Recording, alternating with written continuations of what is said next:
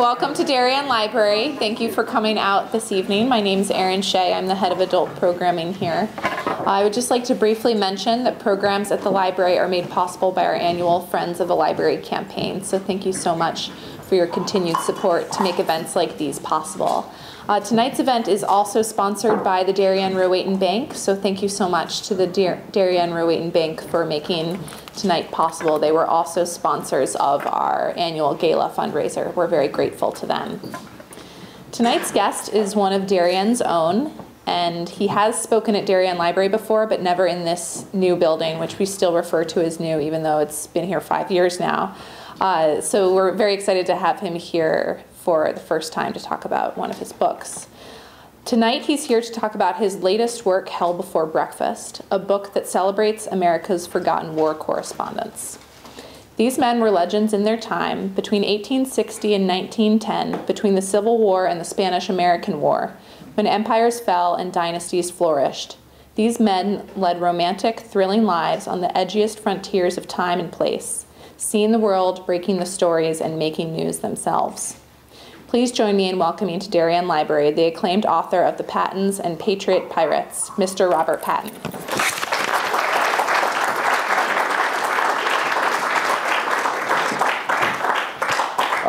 Thank you, Erin. Thank you a lot.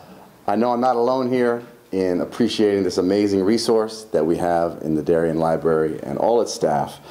Lord knows I've leaned on them plenty for the research I've done, and I just want to say to them that are here now, thank you so much for what you did to help me, and thank you for inviting me tonight. And now, to all you folks that are here, and there are a few familiar faces, I've got to say. I see some friends, I see high school classmates, I see acquaintances, I see friends of friends. If I do well tonight, maybe there'll be some new friends. That's always nice. And I just am very touched to see each and every one of you, and hope that we have a nice chat about this strangely titled book I wrote, Hell Before Breakfast. Not long ago, I sent a copy of it to a friend of mine who's a very great reader of histories and novels, and he sent back his comments, and I like to think that they were as honest as they were polite. And the last thing he said was, while he was reading it, he'd got the impression that I had thoroughly enjoyed every moment of writing it. Thoroughly enjoyed every moment. Well, I know he meant that as a compliment, but really my first reaction was, are you nuts? Because writing is hard for most writers. It's certainly hard for me. And it was particularly difficult in this case because I really wanted it to read exactly that way, as if it had been produced in some kind of sustained burst of inspiration. That had been one aim that I wanted to start with. Another aim, even before in fact, as I think of it, there's a correspondent in my book that sort of captures it exactly right. He comes in exhausted from the battlefield one day, and he sits down at his camp table, and he puts a pot of hot black Turkish coffee on one corner, and he puts a big bottle of champagne on the other corner of the table, guzzles the champagne, swigs down the coffee, and on that fuel, he then proceeds to blast out 2,000 words for the International Telegraph. Well, that's what I wanted my book to read like. As I began it, at least that was the aim. Even before I began it, I had the aim of at least concentrating in a way that perhaps I hadn't done in my last book, on character and on people. Really, rather than begin sort of with the large canvas, I said, let's, in this instance, begin with a portrait, a group portrait, as it turned out.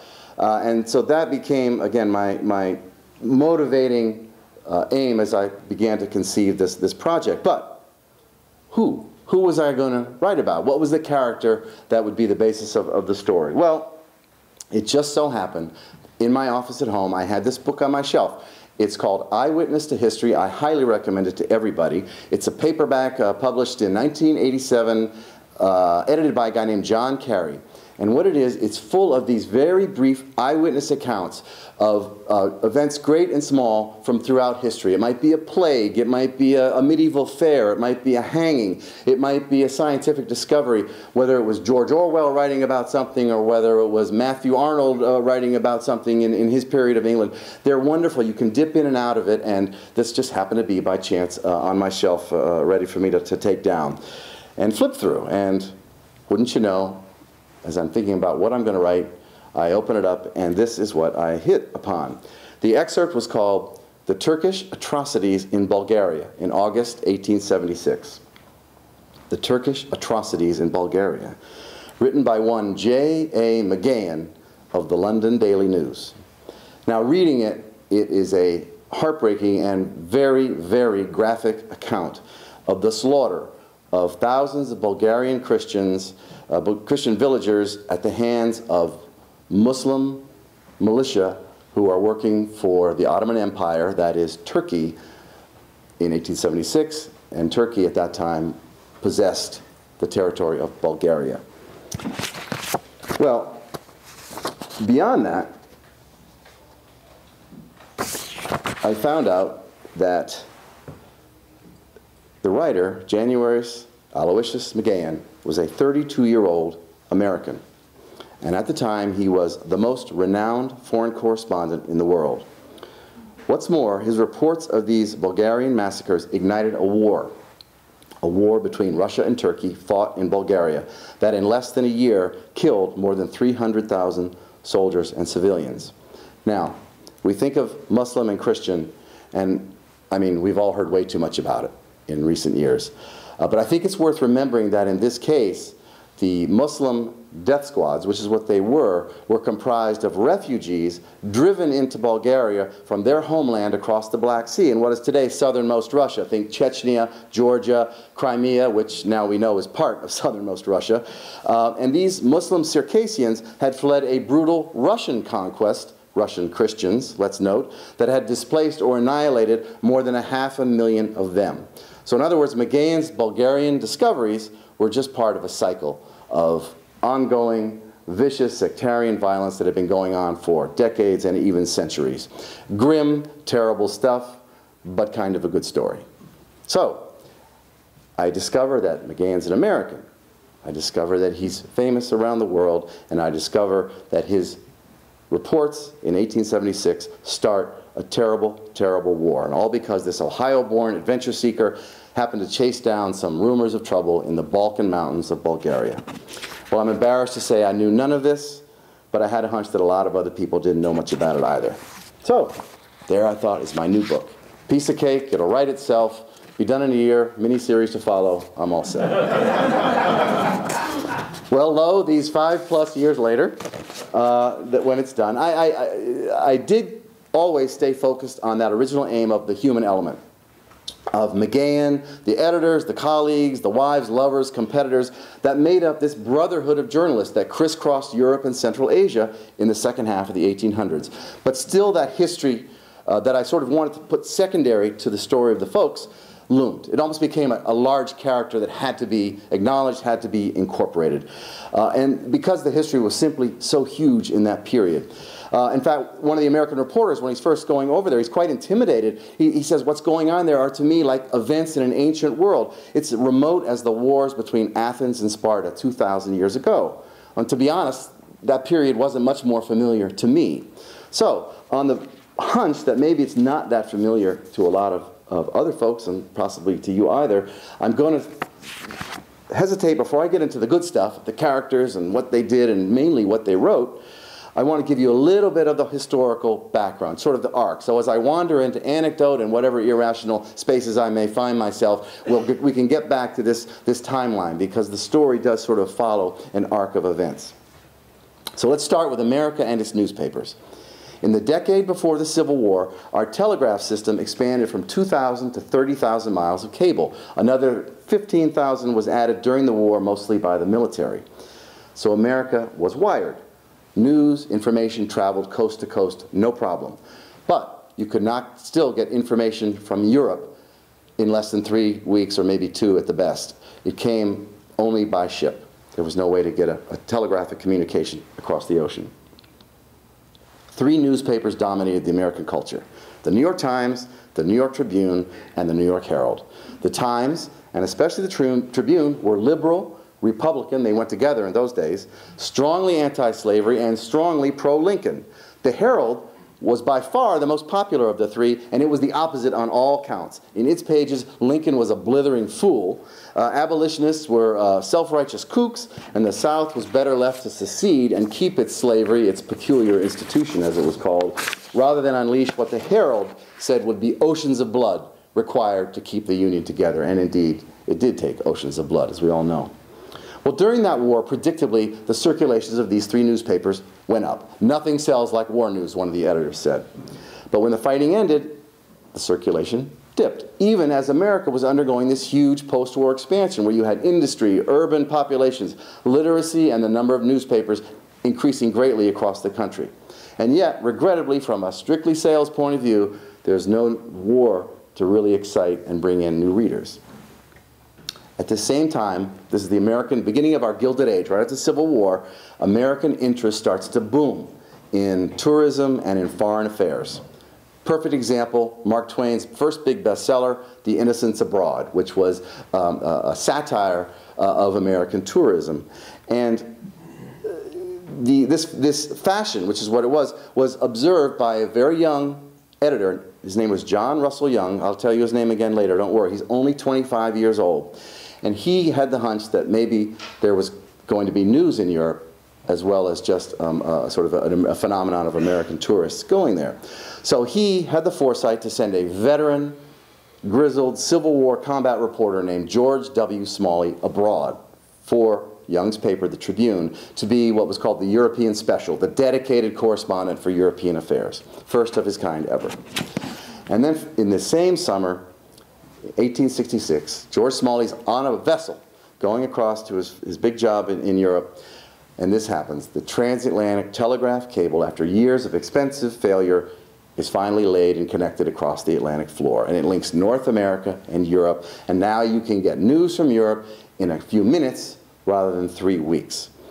And then the last piece of the puzzle, the European continent is about to oblige sensation-hungry American newspapers with a succession, a 12-year succession of brief but unbelievably bloody imperial wars in which European monarchies sort of jockeyed for power and territory. And what it meant was that for the Americans, war news in America, albeit from Europe, fresh war news was back. Now, I always stop here as I'm talking because I become so almost self-conscious of the idea that people think, oh my God, this book must be one just lurid carnival of barbaric bloodshed. And it's got a lot of that, if you like that. I'm here to provide. But it also has, I got to say, it's got the yacht races and duels and love affairs and scientific explorations. You've got the Stanley Livingston expedition. Stanley was sponsored by the New York Herald. And that's right in the heart of this era. There are a number of terrific walk-ons because they were friends of particularly the editors that I talk about. Mark Twain, Charles Dickens, Ulysses Grant, Walt Whitman, all figure in the story. But obviously I'm concentrating on these war correspondents, and war was their business, it was their fascination, and yes indeed it was their compulsion as well. So what were the wars? They are the pillars of the book, so I'll give them to you as briefly as I can. The Austro-Prussian War, Austria against Prussia. It lasts 7 weeks in 1866. In those 7 weeks, 100,000 people are killed or wounded. And Prussia is left at the top of the European power structure under Prime Minister Otto von Bismarck. 4 years later, 1870, Franco-Prussian War, France against Prussia. Again, instigated by Bismarck, who wanted French wealth and territory, which he got at the cost of 200,000 soldiers and civilians dead in 6 months. France, after this defeat, now undergoes a civil war of its own. What happens briefly is left-leaning, largely socialist Paris resents the drift back to monarchy that the French people as a whole start to support after the war ends. So Paris rebels. It sets up an armed perimeter and declares itself an autonomous city-state within Greater France. This is a socialist commune. It's known in history as the Paris Commune.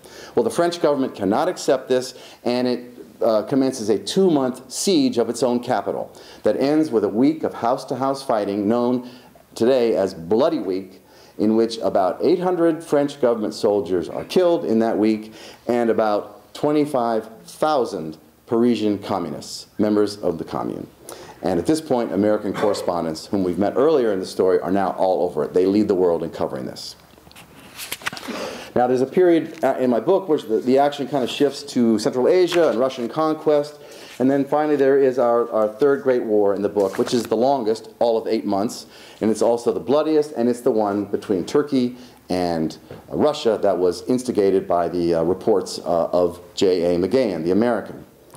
Why did those reports have this effect? Well, basically Britain had huge colonial interests, as we all know, in India at the time. And Russia wanted to insert itself, intrude itself into the trade routes between India and Great Britain. This was the basis of the so-called Great Game that Britain and Russia played geopolitically through military maneuvering and all sorts of other tricks of politics in most of the 1800s. The Great Game, you've probably all heard the term. Part of this Great Game meant that Britain and Turkey were allies. They were uneasy allies, but they were allies. So whenever Russia sort of tried to do an end run to the north and come down through Romania into Bulgaria and the Balkans, it hesitated, because to do that would have taken on Turkey and Britain, because Britain was an ally.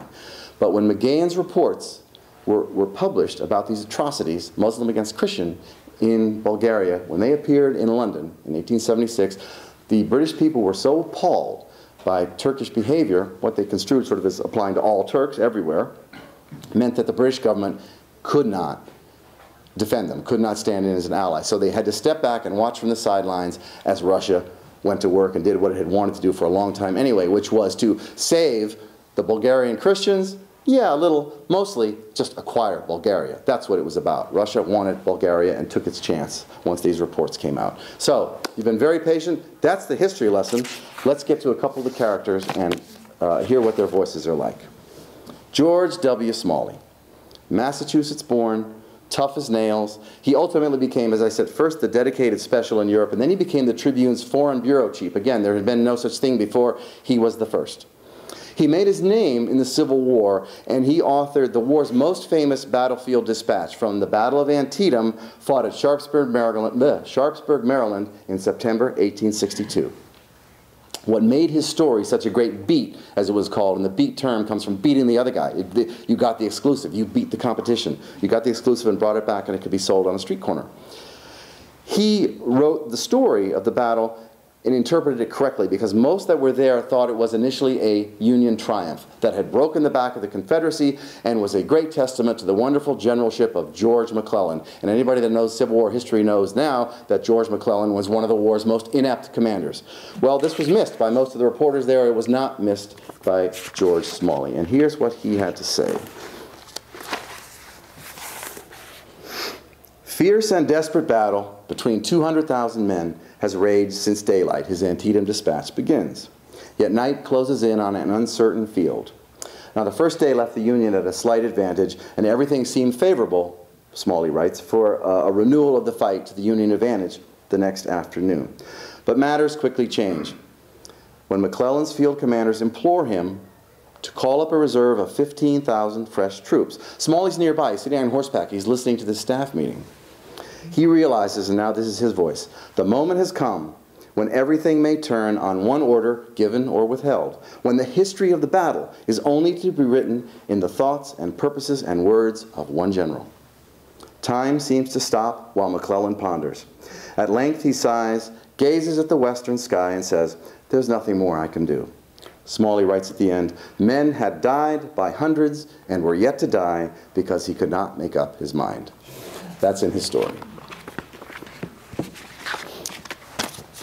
His boss later was John Russell Young, 7 years younger than Smalley. Now, Young had a little bit of a taste of war reporting in 1861. He was the first, at age 20, reporter to get the Battle of Bull Run right for the Philadelphia Press. He called it as a Union defeat right away, and of course it had been misinterpreted initially. After that little taste, he always had a sense that he wanted to get back, and he said to have one more hairbreadth escape under fire. This was very attractive to him.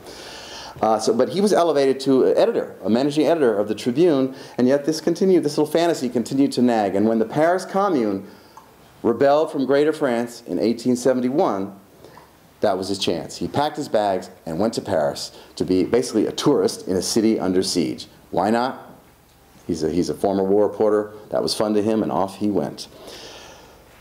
One of the things that happened at the Commune, there was a great 144-foot tall column to the honor of Napoleon at Place Vendôme. And it was wrapped with these iron bas-reliefs celebrating Napoleon's victories, made from the melted down cannon of Napoleon's vanquished adversaries. Well, the Commune deems this a symbol of brute force and false glory and decides to haul it down. Now, world opinion, when it hears this, condemns this as just a desecration of French grandeur and French heritage, and how can you do this? Young, who watched the thing come crashing down, had a somewhat different view, and here's what he said. He writes, "Is there really nothing better for a nation as great as France than to send her sons out to murder and devastation, and when the work is over, to build a monument to assassination and misery and woe? Napoleon was a grand figure, yes. He knew his people's ways and whims, when to give them music, when to give them grape shot. And the column was an impressive work of art.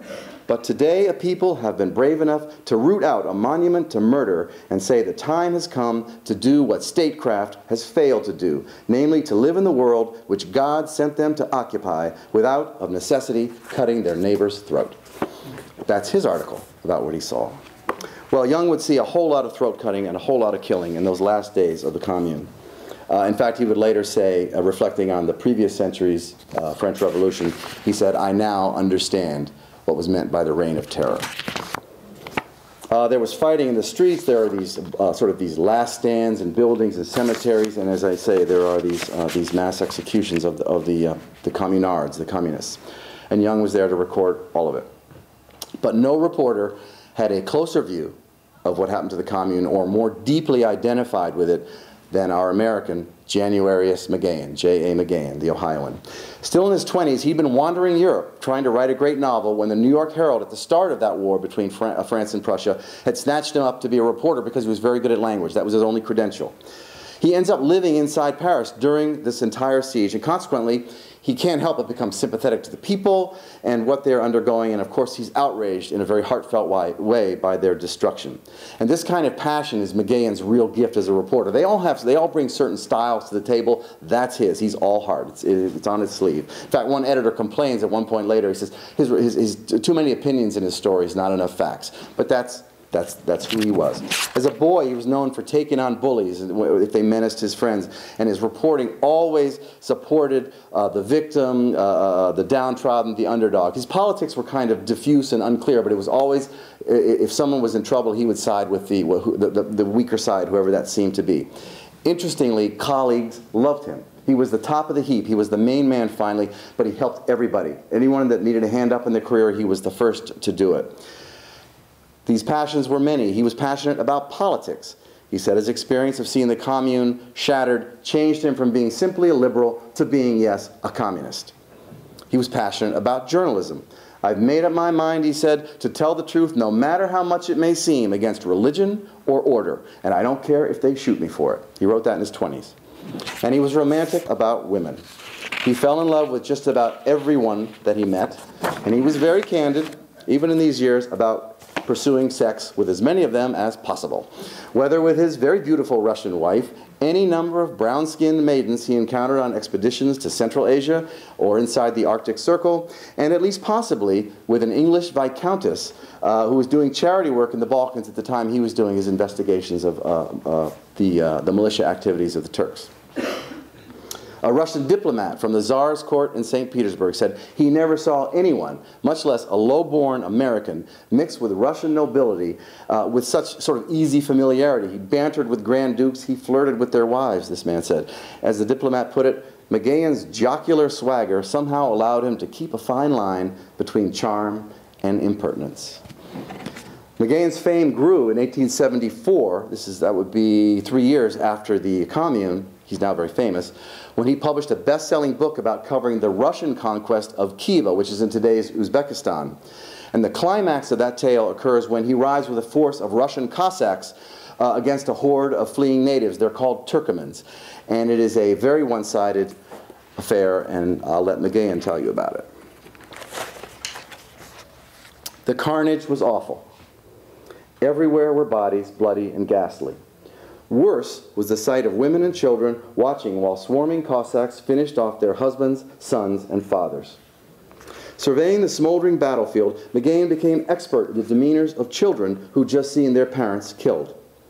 Some gave wrenching sobs, some looked merely bewildered, and some watched the ongoing pillage with placid curiosity. Moving out afterward with the Russian troops, McGahan took in a last sight. 3 Turkoman adults lay dead on the ground. 6 children, alive, were nearby. The eldest, only about 8 years old, was already engaged in making up a bed for his siblings under a cart with bits of cotton and worn-out rugs, all that was left of their home. McGahan goes over and offers money to the child. The boy, this 8-year-old, throws the money back in McGahan's face.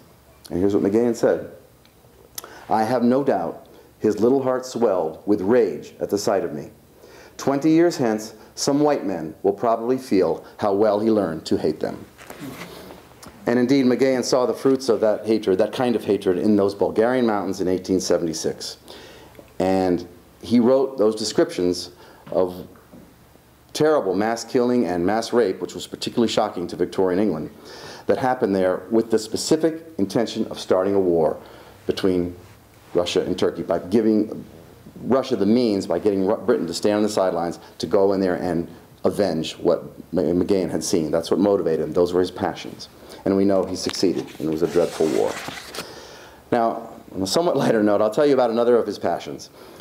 He loves colorful, charismatic characters. In fact, he sometimes would let his politics slide if there was someone who was just really cool. He just thought he was so great, it didn't matter if he was a fascist, he still liked him.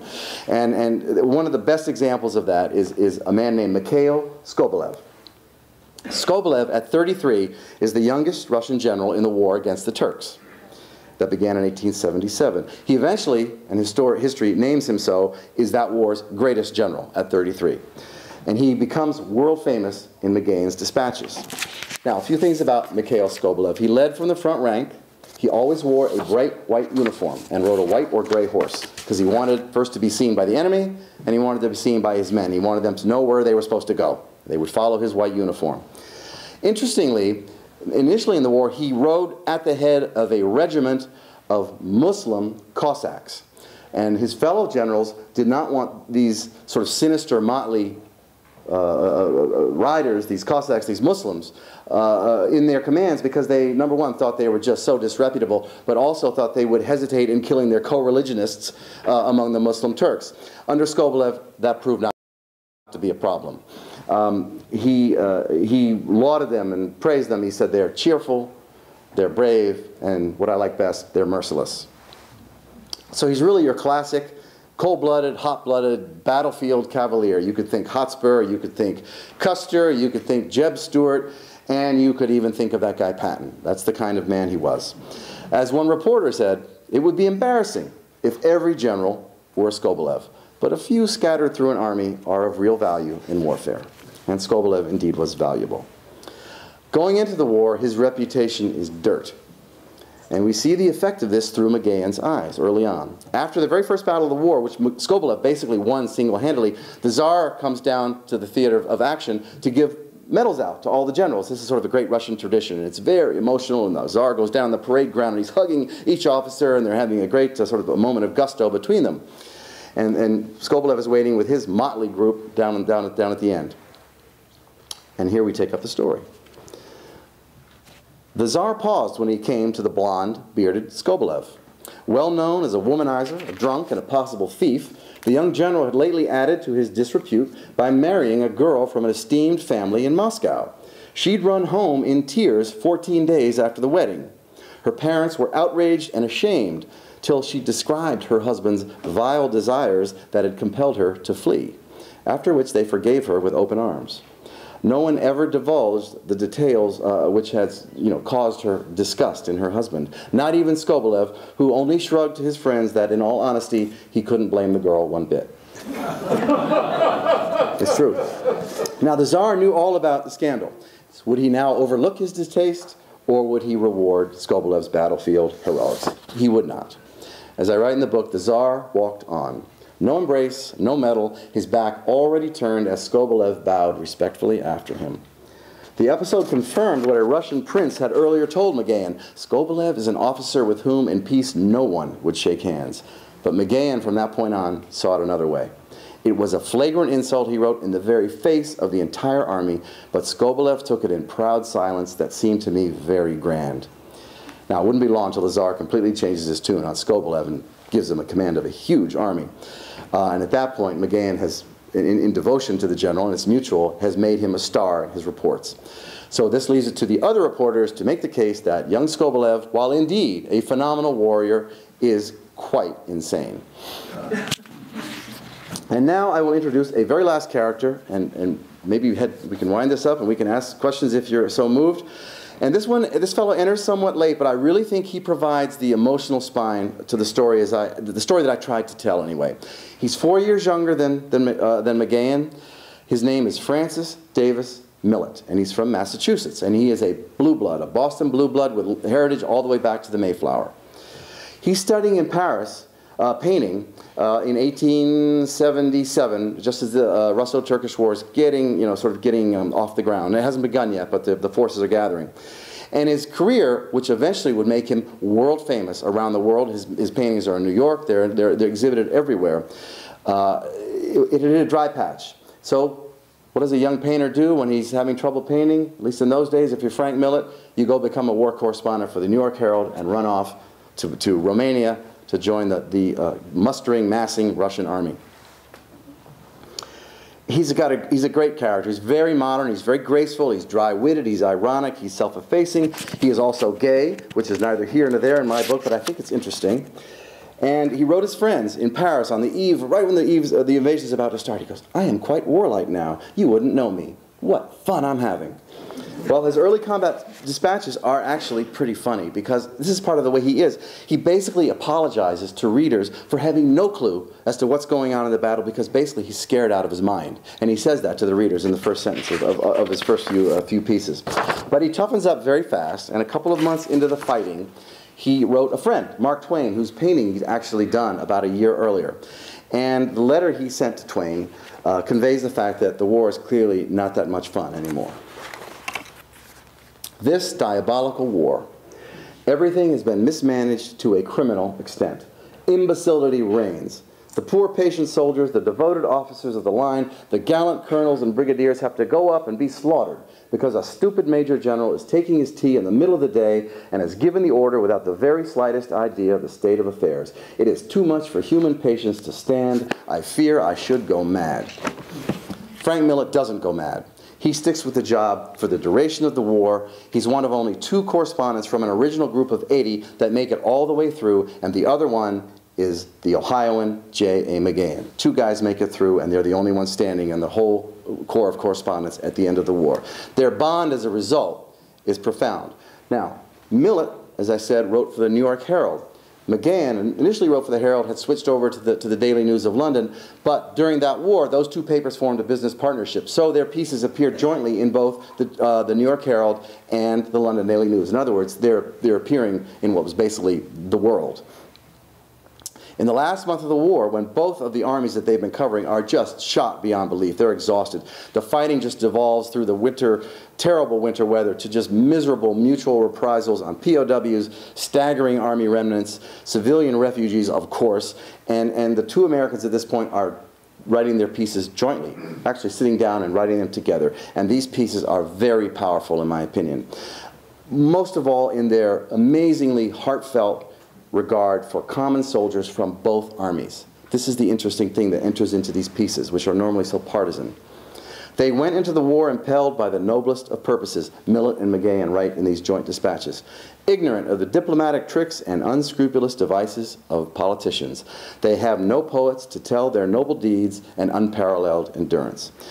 I really would submit to anyone that I think in Millet and McGahan's joint dispatches, which are gathered in these huge volumes of the correspondence of the Daily News and the Herald, which can be read by anyone, these forgotten soldiers in this basically forgotten war do have their poets and do have their honorable commemoration. I truly believe it. Now, after this cataclysm, these years of war in Europe, the land is saturated in blood and the people are sick of death and dying. And Europe enters its Belle Epoque, its end-of-century period of joyful living when art, science, and culture flourish. Our reporters, for the most part, are burned out or dead. But their reports, I think, if you step back and see the effect of them, remember, they appeared throughout Europe and America. They truly created that proverbial image of the war correspondent as daring and dashing and sort of tragically, romantically doomed. It's an image that I think undoubtedly influenced adolescents and teenagers who would have read those stories and thrilled at their drama, while at the same time, because they were adolescents and teenagers, not quite getting the fact that these are horrors that are being put forward in these tales. And who were boys and teenagers at that time? Well, I'll give you three: Winston Churchill, Rudyard Kipling, and Theodore Roosevelt. They were exactly the type of character that would have read that stuff, and we understand how it would have affected all three characters. So, in closing, I just want to mention something I only recently came across. I think it's kind of an interesting perspective. Probably a lot of you know of Sebastian Junger. He wrote A Perfect Storm. He's a very eminent war correspondent in his own right. He did a film documentary recently on the life and career of his friend, the photojournalist Tim Hetherington, who was killed in Libya in 2011. And in that documentary, Junger makes, I think, a very striking observation. He says that in war, a person has to process the fact that he or she might be killed, that the possibility of losing one's life is always present. But what is certain, Junger says, is that sooner or later you absolutely will lose a friend. And until that happens, you really don't know the full truth of war. Well, going back to our reporters, it would be, of all things, the rookie, Frank Millet, rather than the veteran McGahan who would learn that last hard lesson. For it would be McGahan who would not return alive from Turkey. For the rest of his life, Millet, who did a lot of writing, in addition to all his painting, did a lot of writing, a lot of lecturing about this war, he always ended up with a characterization, a eulogy, a lament for his late friend. Those of us who were fortunate enough to know him intimately, Millet said of McGahan, will never resign ourselves to his loss. Frank Millet, just to wind it up, Frank Millet died in 1912. He and his longtime companion, an Army major, booked passage on the Titanic and went down with that ship in the North Atlantic. This is the amazing part to me. We have eyewitness accounts of both men, Millet and his companion, behaving with unbelievable grace and courage through this obviously trying night. They're helping passengers into the lifeboats. Millet was very good in languages. He had experience, obviously, in Eastern Europe, and he helped immigrants that were down in steerage from there, as best he could with his language, get through the procedures of getting off the vessel. Behaved unbelievable. And then we even have this, one of the last gentlemen that jumped off into the water said later that he saw Millet and his companion having a drink together in the stateroom of the Titanic as the deck was beginning its last steep, precipitous tilt into the sea. That's our last vision of Frank Millet on the planet. Pretty good. Later, a friend of Millet's, J.M. Barrie, who wrote Peter Pan, spoke of his friend in a letter. And here's what he said: brave and true and loyal. He was a man one would choose to be on a liner with when it was going down. It's a very curious description, and I hear people chuckling because I have the same reaction, but it's a terrific thing to say about someone, I think. I mean, think about it. If you're going to go down to your doom in the North Atlantic on a sinking ship, Frank Millet's the kind of guy you want with you. Could there be anything better said about a human being, a better epitaph? Well, I'm just going to wind up and say that for me, I think this book is full of people like that. And it was a revelation, it was a joy, and I actually consider it an honor to have written about them. And I like to think that anyone that is curious about them will have the same reaction on reading about them. So that's my story. I hope you all didn't go too long, and I'm happy to answer any questions about the book if you have any. Anyone? Yes? How did you come up with this?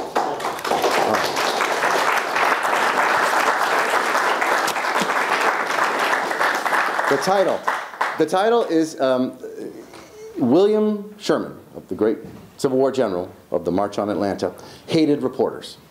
And he heard one day that several had been killed in action. And his very first impulsive reaction was, great, now we will have news from hell before breakfast. And thus the title. I went through some other titles. They were maybe not as catchy, but one was called, that I was very favorable to. It was called Monster Picnic. And that was from a phrase in a dispatch from Frank Millet, who, there was at one point, there was a siege of Turkish forces were trapped, and the Russian forces had surrounded it, and were basically, they couldn't take it, so they were starving it out. And there's this period of waiting, and Millett writes, he said, "We reporters are engaged in a monster picnic. We're having a good time. There's wine, there's free time, we're just waiting. We've sealed them off. It's a great picnic for us. A few miles away, monstrosities are occurring. 40,000 Turks are starving to death." And that was sort of the take he had, and I liked the balance of the story, because they like their work, these guys, but on the other hand, they couldn't help but have their eyes open to the horrors that they see, and they really do see dreadful, dreadful things. Some of these wars, these numbers, they're almost abstract. You can't really get it, 300,000 people in 9 months. What could that mean? Well, that's basically Gettysburg and Antietam and Shiloh just week after week. They keep coming because it's just old-time tactics of great phalanxes of marching men going across golf fairways into hurricanes of metal from the other side. And that's what these wars were like. Yes? Bob, the communication means that these folks had was, first, just, physical, getting on a ship and taking a 3-week voyage, then very slow telegraphy. It makes me wonder, and I'd like to know what your opinion is, of now with today the access to instantaneous video, bandwidth a go-go between here and Europe and anywhere else in the world.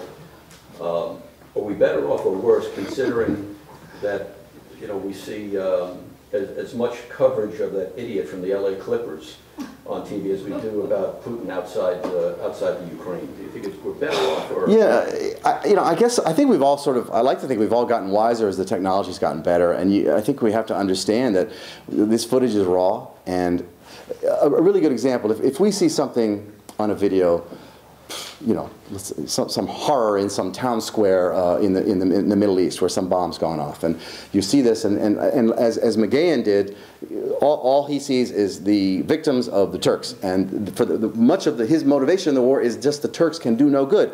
Millett happens to see the most horrific thing that the Russians do, which is it's somewhat inadvertent, but it's inadvertent out of willful negligence, the burial alive of Turkish prisoners who were wounded. Millett sees this, and he says, the Russians are barbaric, and he starts to become very sympathetic to the other side, which makes, when they write jointly, a very sort of a beautiful hybrid, because they sort of have to come to terms with these diametrically opposed perceptions.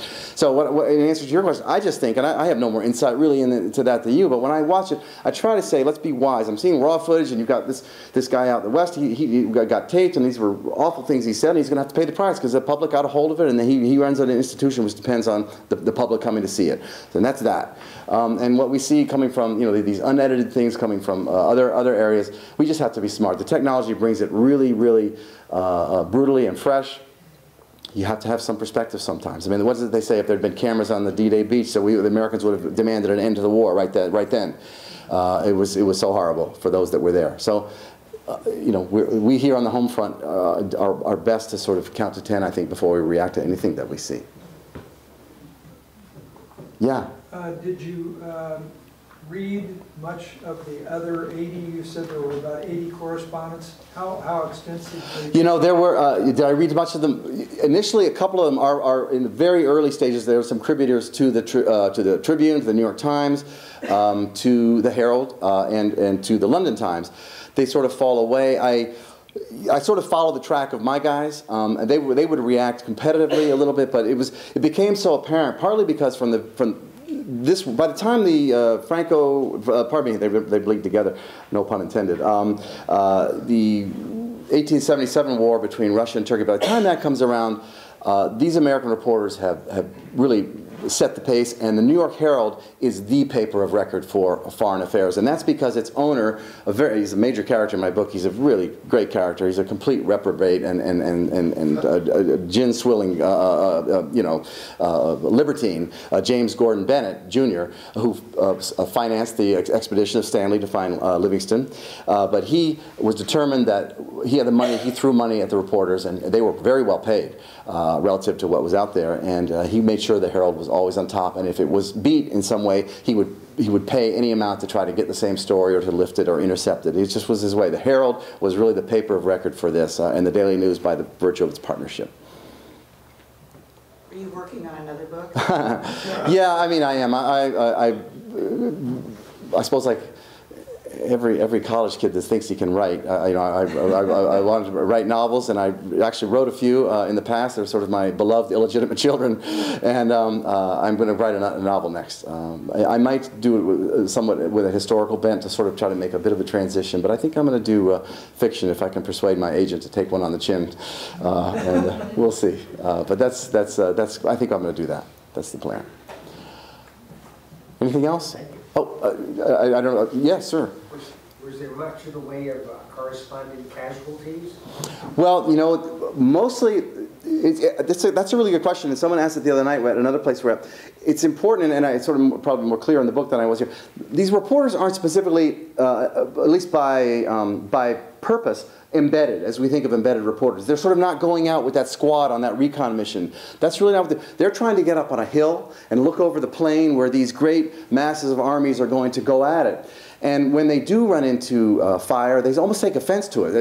McGahan at one point realized that those Turks were actually shooting at me, and he feels sort of annoyed and irritated by that.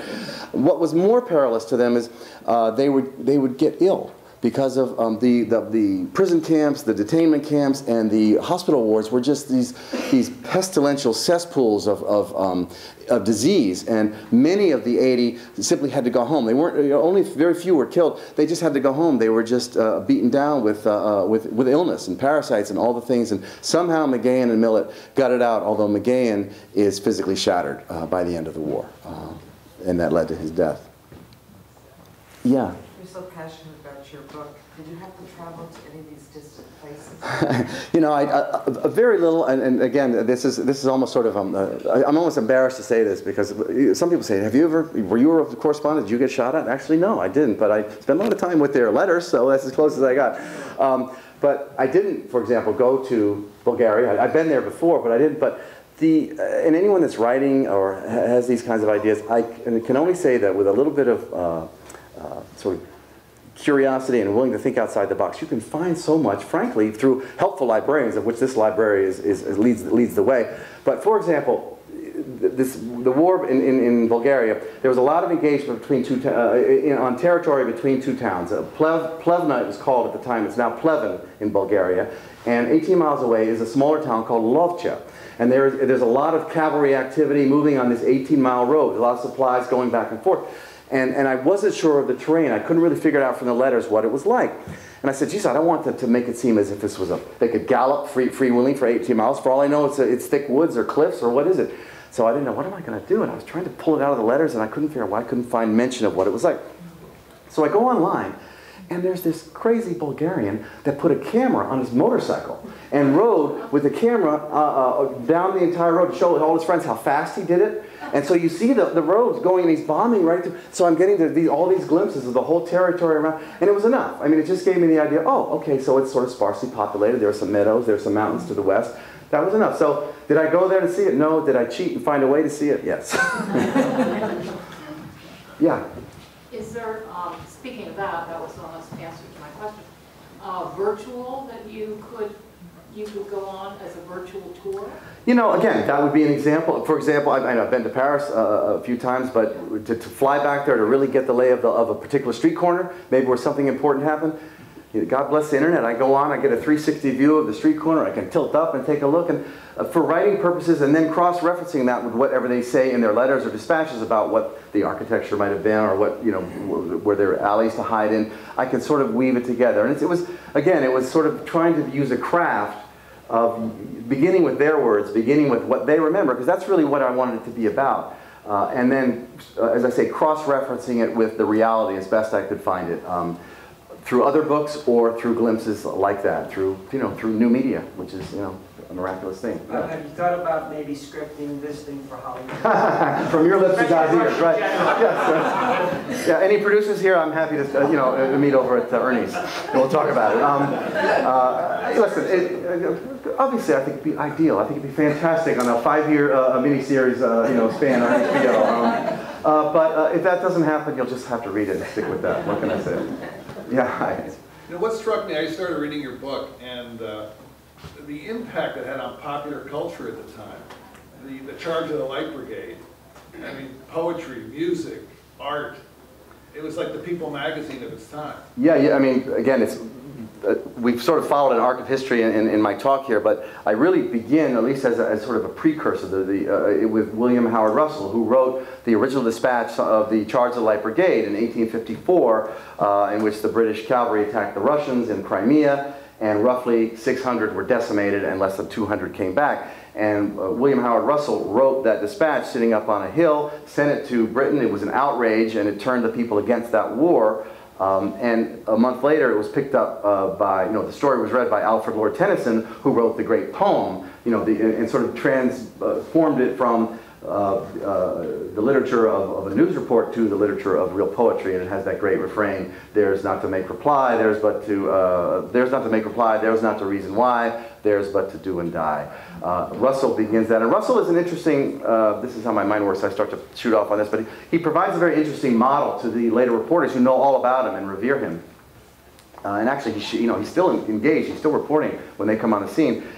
His piece about the Charge of the Light Brigade follows a very, if you break it down, it begins in the past tense, and he sets the stage, and he tells how the order comes down from the general, the Lord Raglan, to advance nearer the enemy. And it's like that old game where you speak into a can at the end of a string. It's a different thing. By the time it gets to the brigade, was it advance near the enemy or was it attack the enemy? So they get up and they decide they have to attack.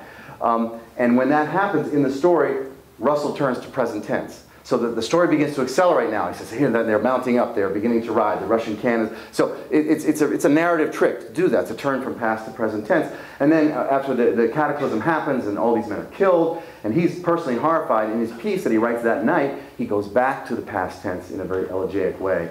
And it's a really nice arc, and you see that same pattern copied by so many reporters after that, where they'll set the stage in the past tense with a kind of just an expository way, accelerate the narrative as their own excitement builds up, and likewise the readers, and then they'll take it down into a summing up. And so that's the technical model of what Russell provided. And the other model, which is very, very important, and he talked about it himself, where even though he was horrified, and all these guys were horrified by things they saw, they also had detachment. And that's really, really important. And Russell would say, I would go into hospitals and dying men would look at me and they would shake me out of my, he said, oh, such looks. They would shake him out of his voyeurism because he's sort of just looking at them and getting his impressions, and he suddenly would see these men are dying in agony far from home. And he would comment on his own detachment, almost lament it, but he said, this is what I do. And other reporters throughout comment on the same thing, where they almost berate themselves and yet forgive themselves for this particular character trait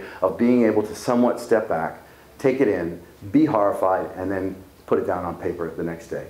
It's not something everyone can do. It's probably not something I could do, and they do it, and Russell is their model. He precedes them by about 20 years. Were the mobilities of these armies as these various wars progressed through the latter half of the 1800s any different than the Civil War? It's very similar. There's the one thing that makes the Prussians so formidable is they are very mobile. Moltke was their great sort of theoretician, and he used trains to, rather than march 100 miles, if there were trains, he would take the train 80 miles, even if it was and then march. He did a lot of things which were very innovative at the time, and France was completely unable to cope with all that. And his particular flexibility also in using cavalry, he had the great line which I use, that cavalry, he doesn't like it as an attack mechanism. He wants cavalry to simply be everywhere all the time. And so that begins to come to the fore, but really there is a lot of parallel between, and the reporter's comment about something that I mentioned. These are Shilohs, these are Gettysburgs happening far away in these foreign fields. And really and this has been written about by better military historians than me, but it's that period where the technology of killing, the accuracy of the weapons, and how often they can be repeat fired, how maintenance capable they are, has far exceeded the tactical changes. So they're still using tactics of, say, the early 1800s, which is to march across a field, and yet you have now all of this ordnance being leveled at them, which actually can hit the target. And this is why the casualties just explode. In fact, Millett, with his great way of writing, he has a great way of saying, he says, the poor Russians, when they're fighting the Turks, and Russia has the better army and whatnot, but Turks have the better weapons. Actually, the Turks use an American weapon, the Martini Peabody. And the Martini Peabody is accurate at 2,000 yards. Okay? The Russians, and this, hundreds of thousands of Russian infantry, their rifles are accurate at 600 yards. So they are told by their commanders, you have to walk to within 600 yards, and then you're allowed to shoot. You get one shot, and then you have to attack with bayonets. So you've got all that time, you've got the enemy from 2,000 yards in, you've got them firing at you quite safely until you get to within 600 yards. And then you get your one shot, and then you have a huge block of men essentially running up the hill into these Turkish emplacements. And Millet, thinking of the Russians, he goes, this tries the nerve.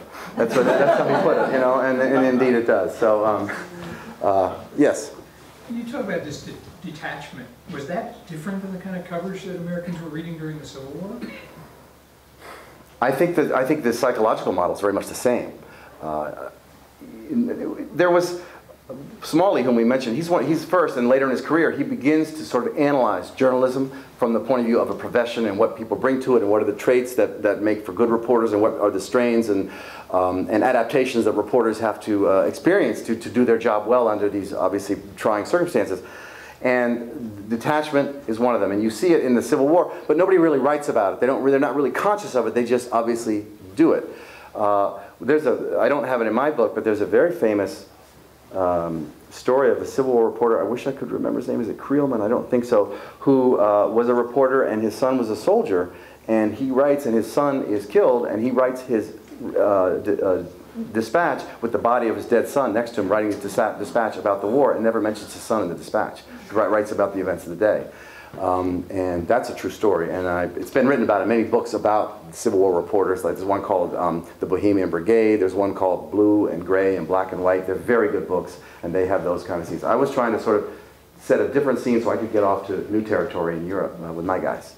A lot of great questions. I really appreciate it. I'm sure they're ready to close out the joint here. I just want to thank you all so much for coming. We're very touched by your presence. So thank you very much.